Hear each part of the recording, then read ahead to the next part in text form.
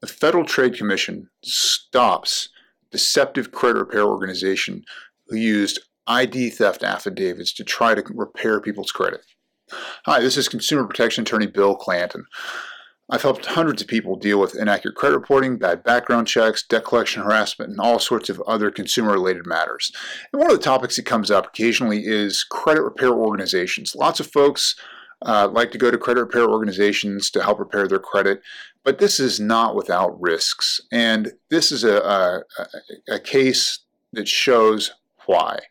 Now, the federal government sued Alex Miller, who had a credit repair organization named Turbo Solutions, which does business as Alex Miller Credit Repair.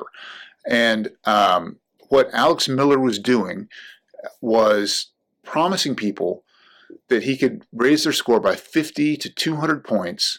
He was charging them an upfront fee of $1,500 and offering to sell people credit boosting products, which doesn't really make sense. And then, in most cases, he would fill out a fake ID theft affidavit with most of his customers not even knowing about it and submit those fake ID theft forms to the credit bureaus to try to get them to remove the negative items. It was his whole strategy, lying, using these fake affidavits to lie to the bureaus to get negative information removed. Now, and he got sued. He got sued for doing this and got enjoined from doing it. Now, this violates the Credit Repair Organization Act, CROA.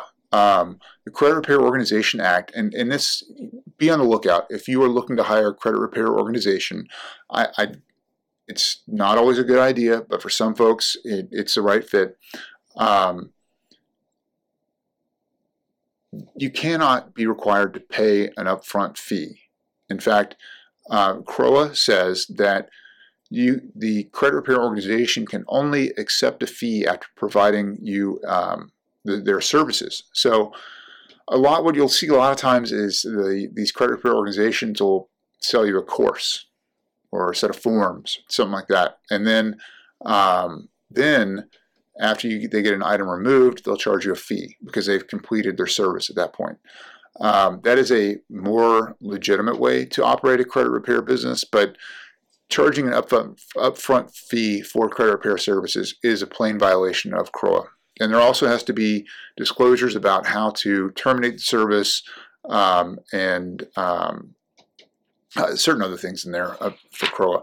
But anyways, be careful who you hire. If you do decide to use a credit repair service, be very careful about who you hire, because there are plenty of scammers out there, and this guy, Alex Miller, is just one of them who got caught. All right, thanks for watching this video, guys. Please like it, subscribe. We get the word out to more folks and get them the information they need. Thanks for watching.